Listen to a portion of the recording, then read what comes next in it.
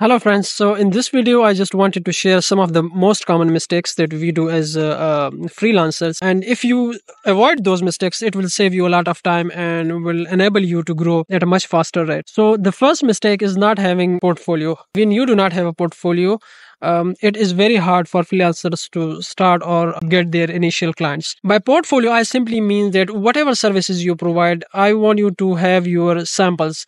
For example, if you are providing services as a YouTube thumbnail designer, so you should have at least 5 or 6 of those samples that you should have tried and add them to your portfolio. On the other hand, if you are providing services as a writer, you should write at least 5 to 6 of those samples. And let's suppose you want to write product descriptions for somebody. You should write product descriptions for at least 10 products and keep them with yourself, and whenever somebody asks you to show them some samples, you can present them to those people and make sure they are original work done by you.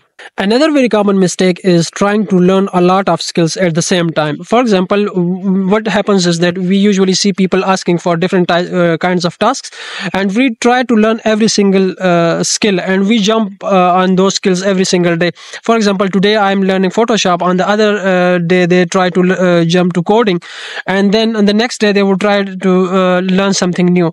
This makes your progress like very slow, and you develop over time. You develop as a mediocre in different skills, and you cannot specialize in one particular skill. So try to stick to one skill, give it a fair enough time, and build your portfolio by working on that particular skill. In this way, for example, if you are going on Fiverr or on Upwork, it builds your portfolio over there as well. And if, for example, you are doing a similar task, these platforms will rank you, and also it builds your trust with clients. Never ever try to provide services in a lot of skills. Try to provide services in 1, 2, or at maximum in 3 different categories.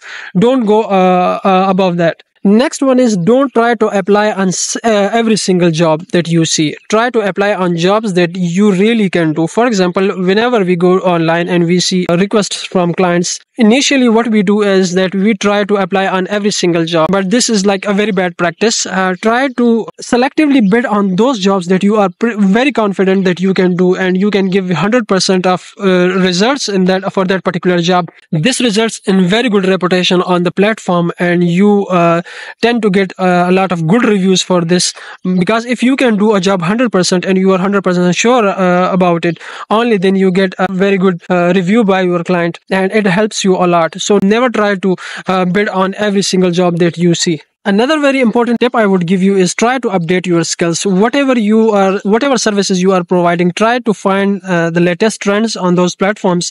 For example, go to Upwork, go to Fiverr, and see what people are selling. How can you improve? And over time, it will help you a lot, because if you are sticking to your old skills and not learning new skills in that same category, you will not be able to capitalize your skill at maximum, and you will not be able to grow a lot. So try to learn or try to at least update your skills over time and understand the needs of the buyers. Always try to assemble your portfolio. Assembling your portfolio means that you should collect all the works that you are doing and add them to a proper folder or a proper website or like a Google Drive that you can present to your client. For example, I used to complete different jobs, and those files that I completed for my clients would go to different folders in my laptop. So later on, if a new client would come and they would ask me for that particular job that I did and show them those samples, it used to be very hard for me to locate that file and